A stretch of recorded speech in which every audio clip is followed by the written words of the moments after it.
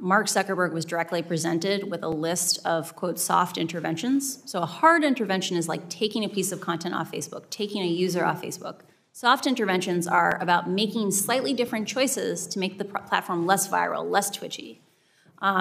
Mark was presented with these options and chose to not remove downstream MSI in April of 2020, even though even just isolated in at-risk countries. That's countries at risk of violence, if it had any impact on the overall MSI metric.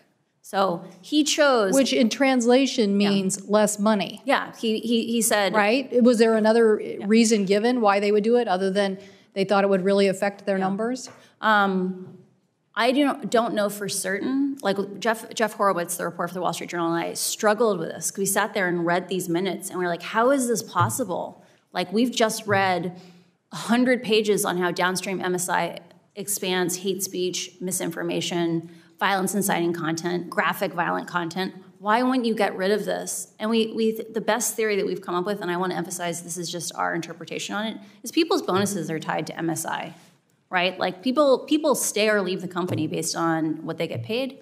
And like if you hurt MSI, a bunch of people weren't going to get their bonuses.